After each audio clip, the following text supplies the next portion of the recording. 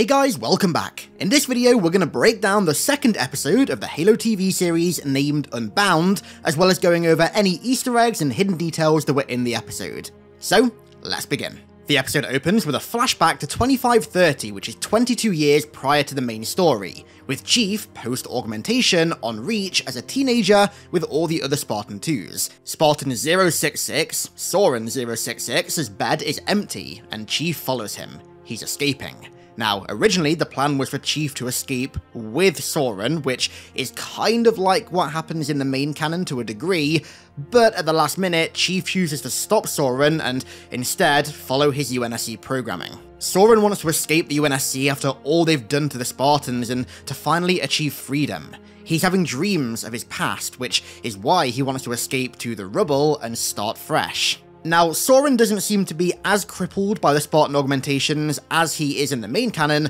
but still, he basically lost his left arm. The Spartan program and what Dr. Halsey had done to them had cost Soren a lot, and so he wants to escape and finally achieve freedom. The two discuss a lot of the ethics surrounding what Dr. Halsey's done, and also the Spartan program, and eventually, Chief decides to give Soren 5 minutes to escape before he alerts the entire base to what's happened. Soren does manage to escape, presumably just like in the regular canon, stealing one of these longswords, and eventually he makes his way to the rubble. And again, this is a slight departure from the regular canon. Technically, Soren defects in 2527 in the regular canon, but this scene is set in 2530, so there's a 3-year differential there. Moving back to modern day, we have Chief and Kwon in the Condor that they used to escape Reach, going to the Rubble, which is an insurrectionist colony in the 23 Libre system that's basically embedded within and between multiple asteroids in a large cluster of asteroids. Now, the reason they're headed to the Rubble is because Chief had the visions and the dreams that Soren had talked about all those years ago on Reach, and he wants to talk to him about them. As the two are traveling through slipspace to get to the Rubble, Chief continues to say that he knows nothing about the artifact that they retrieved from Madrigal, and that he was not about to let the UNSC kill a child, that of course being Kwon. Switching back to Reach, Halsey and Lord Terrence Hood talk about Chief going AWOL, and they try and pin it on the artifact creating massive energy fields and somehow affecting the Spartan. And Lord Hood notes that because the Covenant clearly put a large emphasis on retrieving the artifact, that now means that the UNSC need to move into asset denial and ensure that they don't get their hands on it. Halsey still believes that she can trust Chief, however, she will be using the Cortana program to control him, and this is the beginning of her manipulation of Admiral Parangoski to get her to kinda pseudo-agree to the project, given that in the last episode, it was clear that she was very against it. But more on that later on. Silver Team still have no contact with Chief, however they do manage to track his slipspace travel and follow him there under the orders of Dr. Halsey. Switching back to Chief, he and Kwon arrive inside the rubble, and immediately the insurrectionists that inhabit it don't trust the Spartan, until of course Soren arrives and confirms that he's cool.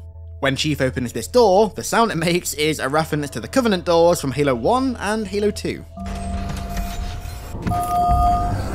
Soren reveals that Vinsha Grath, the guy that we saw on the news channel in episode 1, and that is now in control of Madrigal, has offered a galaxy-wide bounty for Kwon's head. We'll touch more on Vinsha in a minute, but he was essentially a UNSC plant to gain control of Madrigal and its rich reserves of fuel sources for the UNSC. Soren expresses to Chief that the rubble allows him absolute freedom that he'd promised to the Spartan all those years ago back on Reach. It really seems like he's living his best life out there. They take a very rickety Resident Evil 4 style train cart journey to Soren's home, which is in an asteroid outside of the main rubble, and on the control panel of this kind of rickety train cart, you can see the Halo logo, just a little reference. Now, in the main canon, even though it seemed as though some of the insurrectionists in the rubble were almost friendly with the Covenant and went as far as trading with some of the Jackals, these Jackals had an ulterior motive. They planned to eventually turn the rubble into a Jackal nest. Maybe the show's gonna use that? I kinda hope so, because it's a cool plot point, but you never know. When they get to Soren's house, Soren reveals that he has a wife and a child named Kessler, making Soren one of the first Spartans besides Maria in the canon, or in any of the Halo canons, to have children. And Soren's wife says that he speaks of Chief often. We then get one of our 2 brief doses of High Charity, the Covenant Holy City, in this episode, where Marquis, Truth, Mercy and Regret, the 3 Covenant Prophet hierarchs, speak with the Elite who was in the cave when Chief touched the artifact in episode 1. The Elite, who some believe to be the Arbiter, but we don't have any evidence to fully confirm that just yet, said that the Spartan took the artifact and that when the Spartan touched it, it activated and showed him the halo.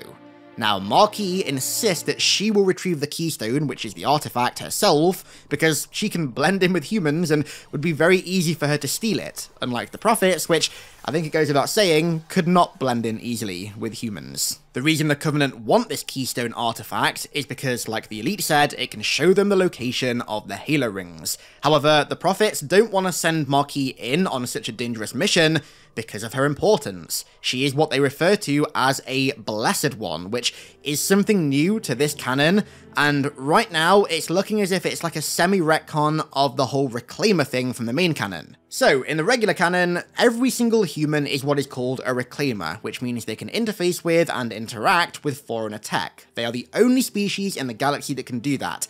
However, it seems as though in the TV show, only a select few humans have that ability. It's not a species-wide thing, and those few who have the ability are referred to as Blessed Ones. The only Blessed Ones that we know of so far are Chief and Marquis. But back to High Charity, Mercy reveals that he personally took Marquis in and tutored her on the Great Journey. Going back to Reach once again, Captain Keyes reveals that Vintergrath has control of Madrigal for the UNSC, and also control of the planet's rich sources of deuterium, which are used to fuel ships among many other things, and they also reveal that this has actually managed to reduce fuel prices across the galaxy, which is quite on brand for the modern day. Keyes also reveals that they haven't found Chief yet, but when they do, they will give him adequate punishment for what he's done. But Lord Hood intervenes, saying that Chief is a symbol of the war effort, and he's great for hope and for building morale, and to punish him in such a severe way would strongly damage that morale and that hope. Halsey once again manipulates Admiral Parangoski into agreeing to the Cortana project, despite only at the end of last episode her being staunchly against it, by saying, in front of the entire UNSC High Command, that she supports it, and that it can be used to control the Spartans, alleviating their current AWOL Chief issue. Halsey also says that Cortana is the next stage in human evolution, with the Spartans being the first step, and Cortana being the upgrade that they need thanks to her superior intelligence. She also has to reassure the High Command once again that Chief's emotions are suppressed and that he's just bred purely to fight for humanity, not to feel or think anything else. However, one of the UNSC High Command members mentions a paper that Dr. Halsey wrote some years before about AI systems that involves flash cloning, which is an illegal procedure of which Admiral Parangoski is staunchly against. However, she can't speak up against it at the table without looking like a fool thanks to Dr. Halsey's incredible wit and wordsmithing. Before Halsey can even comment about the fact that she's using flash clones when she shouldn't be, Hood turns to Parangoski and says that Section 3 is her responsibility, but gets her to confirm that she's absolutely on board with the Cortana project. Now, Section 3 is a division of the Office of Naval Intelligence, of which Parangoski is the Commander-in-Chief of, that was responsible for the Spartan program, so if she's not in favour of what Halsey's doing, then she's got somebody operating beneath her who is violating her orders, which, again, if she were to confirm that that were the case, would undermine her position. We then get our first look at Vintergrath in the flesh on Madrigal executing insurrectionists, and also lambasting their previous, now dead leader, Jin, Quan's dad, for leading the UNSC into a costly war, and also for stealing their hydrogen. But there's a drone above watching, and Quan is watching what Vinter's doing through the drone. Soren's wife, who sat with Quan, reveals to her that she also lost her family and further her entire planet to the Covenant when she was a kid.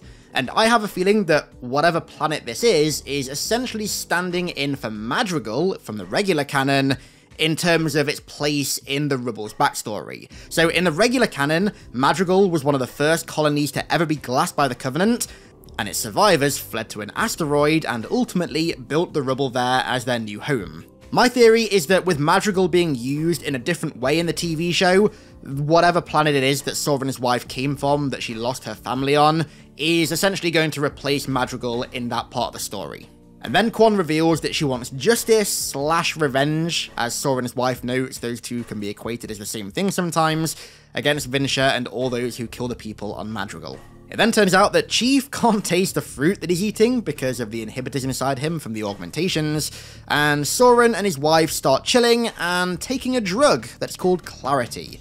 They offer some to Kwon, but she said that she's had enough clarity in the past day, she doesn't need any more.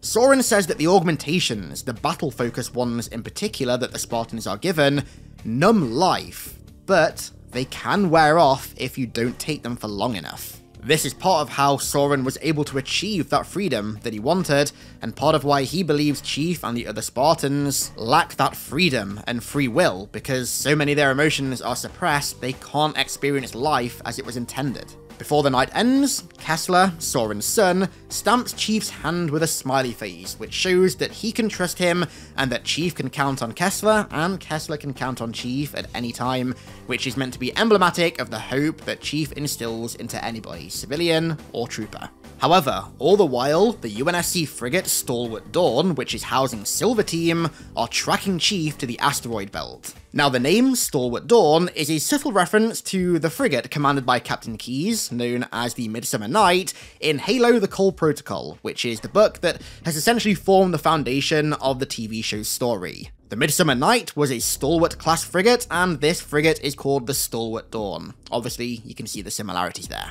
Back on Reach, once again, Miranda Keyes tries to convince Admiral Parangoski to let her have the Madrigal artifact, the Keystone, when it arrives back on the planet, as xenotechnology is Miranda's field, and she's done tons of work on shielding systems, active camouflage, slipspace navigation, and is even working on deciphering the elite language, and she's starting to get tired of Dr. Halsey getting all the resources purely for the Spartan program. But ultimately, Parangoski insists that the artifact will go to Halsey. Speaking of, Soren and Chief start to inspect the Keystone, but Soren's touch doesn't activate it, only Chief seems to. So, they go and see Reth, a human who, in the regular canon, was in fact a jackal that was working with some of the insurrectionists, but also working with the Covenant. Now, Reth is a human, like I said in the TV show, who was captured and held on a Covenant ship, and so knows things about the Covenant and the way they operate and their religion that most humans don't. He's a bit crazy, understandably so, because, I mean, the dude has quite literally been abducted by aliens, right? And for some reason, he seems oddly obsessed with Kwon. I don't know if this was just meant to make him look even crazier than he already did look, or if this is a potential plot thread that might get picked up later with Kwon maybe being special as well, but I don't know, we'll have to keep an eye on that one later. Chief shows Reth the Keystone, and he reveals that the Covenant's religion is all about these artifacts that were left behind, which obviously we know were left behind by the Foreigners, but at this point in this universe, as far as I'm aware, the UNSC, humans, Oni, nobody knows that the Foreigners existed. When Reth was abducted by the Covenant, they apparently had him try to activate the artifacts like that on their ship, but he couldn't activate them. He also can't seem to be able to activate the Keystone either, which confirms that he isn't a Blessed One, which again circles back to what I said earlier about this canon, the Silver Timeline, possibly altering what it means to be a Reclaimer and not making it a humanity-wide trait, but instead only making it a trait of a select few humans. This is further confirmed because as soon as Chief touches it once again, it activates, it sends out a massive energy pulse, and it gives him another vision of him as a kid with that wolf, just like in episode 1.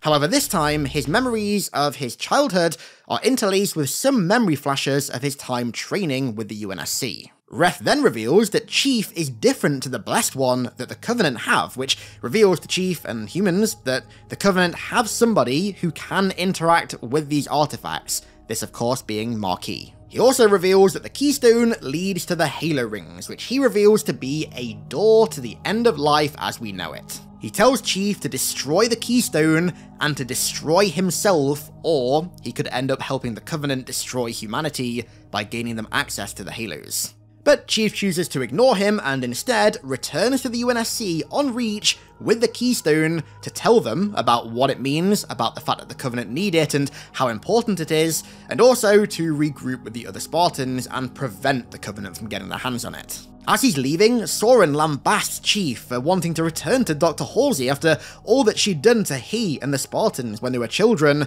But Chief claps back by calling Soren disloyal for abandoning them, and then Soren claps back once again, calling Chief disloyal for abandoning him when he was escaping Reach. Chief has Kwon stay behind on the rubble with Soren because regardless of the argument they just had, he can still trust him, and he's the only person that Chief knows outside of the UNSC. As he's leaving the rubble, Chief activates his Condor's beacon, which alerts the Stalwart Dorm and Silver Team to his location, and they take him back to Reach and take him in, formally in handcuffs, and Halsey gets the keystone to analyze it. But first, of course, she goes to visit Chief in his holding cell. She tells him that she's informed Command about the Covenant wanting the artifact and about the artifact's implications, but that Chief going AWOL has created an entire plethora of problems. It's detracted from his ability to instill hope in others. His dependability has helped people feel safe and helped them feel hopeful that they can win this war,